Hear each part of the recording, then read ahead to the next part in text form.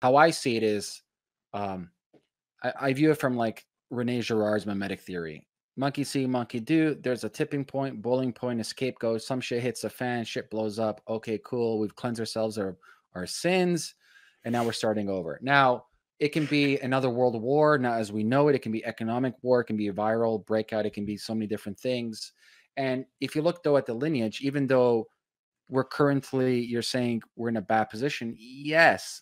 But if I elongate, elongate history right now, and I look at how my grandmother lived and I lived, I'm fucking lucky I live now. Oh, yeah. I mean, grandmother lived. Yeah. Like, you know, back in the day, the average lifespan was 45 or 47. I don't want to live till 47. You know, the average lifespan right now is 87, right? Yeah. I mean, it depends, amazing. Though. It's like, I'd rather live until 47 with a purpose in life than live until 90 sitting on a couch, you know, and playing video games. That's to say if they had a purpose. I have no idea, right? But I agree. You shouldn't just be sitting down. But yeah. Eventually, what I'm saying is this. You got technology, you got crazy people running countries. We're still running as like apes, pre-programmed, and conflict happens, shit hits the fan, we learn from it, we get a little bit better. So we got to elongate the time span a lot because we've only been here for kind of like a speck in the whole grand scheme of things. So we got to look like a couple thousand years, and we're like, hopefully by that time it's like things are good. To be totally, I mean, I understand that position. It's like the Steven Pinker position. I'm not a big fan of that. Not a big fan because I don't think that. I think that there are certain things that have trade-offs. That there are trade-offs that you just can't help. So you can't at the same time have a technocratic society and have a wisdom society. You just can't. Like. At least not if you put all your energy on the technocratic side. Like if you do that, then you're going to have to, you know, you have a limited amount of energy. Some things are in a balance and you can't have both, you know, and there's a reason why religious traditions have ascetic practices. Like that, the fact of actually peeling back these garments, peeling back these exteriors is actually a way to center yourself, to enter into something which is aligned and which will help you see purpose and to see the bigger picture. But then that's actually, you know, you get stories in the Bible of like whole cities mourning, you know, like everybody's mourning in the city and everybody is fasting and all this stuff, you know, like maybe we would need something like that. That's not going to happen. Like, it's not going to happen. Well, people are trying to come up with their own thing. What do they call it? Was it like all these sober November, whatever, sober October, whatever? Like they inevitably will come back to it because it's like a natural thing to want to do that. But they only want to do it for health purpose. They don't have this idea that you're going to find some kind of insight into your life by stripping back some of this. This is once again what I said, where like, if people are the problem with modern religion, and I won't even relate to the Vatican, I relate it to like, let's say their local church or mosque, whatever temple you go to. What can I call them? Like, well, in Islam is a mom, and then there's a father. I don't know. You could call it the whole priest. Yeah, let's call him priest. Yeah, okay. So you got the priest inside this temple, and the priest is usually kind of like the person guiding you, right? Okay. They need to update. Like, if they had better communication and better updating for like modern times, people will listen to them more. And it's like, maybe it's my marketing mind thinking like if they use apps and not even apps, like better communication, man. It's like none of this, like you can take old ideologies and beliefs and update it to the new time and create better. Because at the end of the day, you want a healthier, better, and happier family unit. More better and happier family units create a better society. A better society becomes a richer society. Like it works up from the grassroots. Yeah. But what we need is not better communication. What we need are saints. But we need our holy people. Like you said before, we need our people who take it seriously, people who act, you know, in good faith, people who are trying to look at themselves, transform themselves first, you know, remove the splinter from their eye, all of that, all of the things that Christ told us to do. That's the key. That's the solution. That's my favorite quote in the Bible, Matthew 7. Yeah. That's what we need to do, you know? And so that's the real solution is that, and the only way to go about it is that you have to do it. Like I have to do it, not you. Like I have to do that. Like I have to be that. And if I'm that, then Christ talks about it. If you become a tree, then the birds come to sit in your branches. Like if you're transformed as a person, this great quote by Saint Seraphim of Sarov, who says, acquire the spirit of peace and 1,000 around you will be saved. It's like if you yourself get transformed, then the world will be transformed. I think this message is generally in most practice. Like you look at the Sufi like Rumi, he has a famous thing. Yesterday I was clever, I want to change the world. Today I'm wise, I want to change myself. Oh, you're right. So I think the message, you just got to get the message to people where it's like, yeah, your temple may help you, but the truth isn't out there. The truth's in you. You got to work on yourself. You got to take responsibility for yourself. Yeah, but part of that is submitting to something higher than you. Part of it is because one of the biggest obstacle to transforming yourself is pride. Like that's the biggest obstacle, is to think that I got it, I got this, I'm in charge, I'm doing this, all of that. And one of the reasons why we have churches, one of the reasons why we have spiritual hierarchies is so that you have someone above you who can tell you, dude, you're off. Like this isn't right. You're not doing it right. And just that, even just accepting to submitting yourself to something higher is already part of the transformation. That's why we have that, because we delude ourselves. And you meet people all the time. You meet some person who's spiritual, and is doing yoga classes and meditation and everything, and their life is in complete shambles. Like their relationships are horrible. They've just gotten a divorce. They're fighting for their kids. It's like, my goodness, dude, like that spiritual stuff, like it's not helping you, my friend. It's no good. Not for him, but then some other people that does help. I think it's all case dependent, right? Yeah. Well, yeah, maybe. Like even for myself, like what do I define myself as? I don't believe in capital R. So what did you grow up as? You said you're from Yugoslavia. Nothing really. These communists, this fucking atheism. Right? Yeah, atheism. Like you can't practice. It's by law. You couldn't practice. Like in a nutshell, my family background is a mixture of like Islam and Orthodox Christianity from the Balkans. Yeah. Well, for the most part, it's not just atheistic. Yeah. It's not like you're atheist by label. You don't. Yeah. It's just like one, by law you couldn't practice, like China, right? And two, it's just like it's more cultural than anything.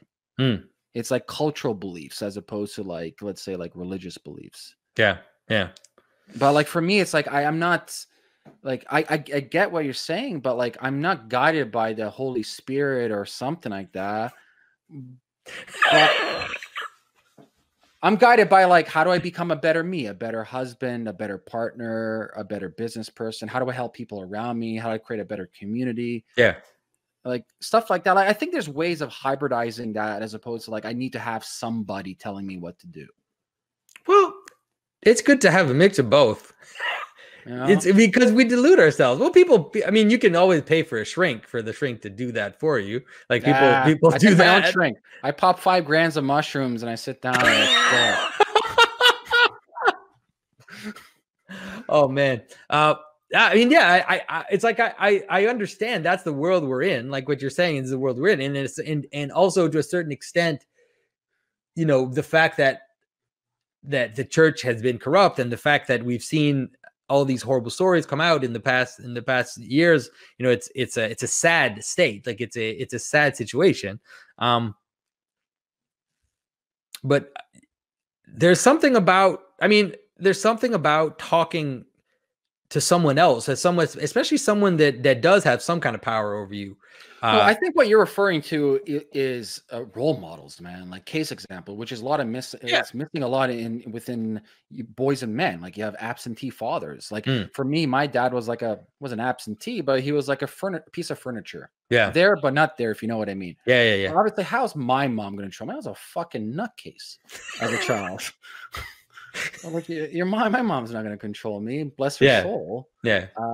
But like if you have like proper role model, not someone telling you, well, Jonathan, this is what you must do, and if you don't listen to me, you're gonna go. None of that bullshit. But more or less being a friend, showing them and above all, not having a hypocrisy. Yeah, I understand. People say one thing, but the actions speak another thing. Like live by example. Yeah. No, I agree, and that's why. and it's like I said, what we need to a certain extent are saints, even if it's like a little s saints, like little s saints. But when you do get like a capital S saint, you know, you have transformations. Like when there is someone who is authentic and real and living it out and not being a hypocrite, you know, you can. Is there an example of somebody in recent times that you would kind of put in that category? Yeah, there are definitely. I mean, because I'm in the Orthodox Church, there are several elders in Mount Athos who command great respect and who have people who go and get their wisdom and then are able to spread that wisdom around. There's quite a few of those. You know, we have several saints, even some Serbian saints who were in America and who had some great effect and who kind of gave the tone for the church. And so there are people, but there are very few. That's true. And I think the fact that there are so few is why everything's so messed up. Like we just look around and it's sad. It's kind of sad. So I understand your frustration with big R religion. But at the same time, I don't buy your alternative. I don't have an alternative. I'm just here doing me. Yeah. I'm not selling anything to anybody. It's like, I'm not, yeah, well, you know, listen, I go by the golden rule. I'm a simpleton. I'm like, yeah, work on yourself, treat others how you want to be treated, you know, do good in the world. And I always say, like, focus on the primal things that makes a human being. Work out, be in physical shape, because physical shape will dictate mental shape. Work on your mental health, right?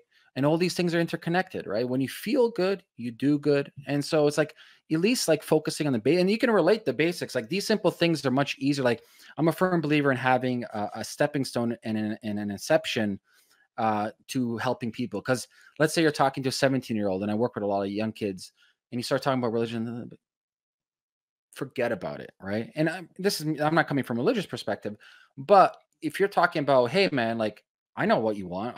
I know you want to make money in the future. I know you want to live a good life, but this is how you do it. You know, like take care of yourself, treat people right, you know, like, and obviously have guidance too. Is like, you know, don't just go out with every single girl and just get a girl pregnant. Being like very like, I'm not talking about complicated fucking things over here.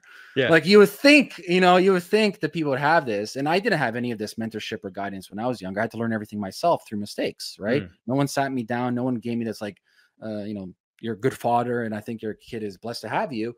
Is like no one sat me down to have this. And I think a lot of this is just very basic stuff. Is like having a good family structure, having a good community to relate to, having somebody to talk to, having some role models to look at. Like, fuck. So where, like, for example, like your community, like where does it come from? If I had to say, it would be the entrepreneurial community. Okay. Yeah. But then, like, you look at their behaviors, it aligns to like a lot of responsibility. They got to take care of everybody. They have two families. They have their family, which is their business, and their platonic family, right? They got to take care of their health. They got to take care of their mentality. They got to take care of their finances. So to be a successful entrepreneur, like, it takes a lot of these building blocks already to be to that level. Yeah, for sure. Yeah. But I think we'll wrap it up. If people want to get to know more about you and everything and all the work you do, what's the best resource for them? Yeah, well, I mean, it's in terms of my speaking, it's really the YouTube channel. You can look me up, Jonathan Pajot, on YouTube, or the symbolicworld.com. That's my website. Usually all of my videos come out on that as well. Yeah, I also am a artist. I make religious art, and people can check out my website, Pajot Carvings. That's usually the best place to find me. All right, guys. Thanks for watching. And also, if you're listening to this on iTunes, please leave a review and go check out Jonathan's stuff. I will leave a link in the show notes to his carving. Check out his carvings. It's pretty cool. I'm going to buy one. They look well, cool. Thanks for your, how can I say this? You know, I know we're on two different sides of a question, and I really appreciate the generosity with which you engage with me. So thanks a lot. Likewise. All the best. All right. All the best.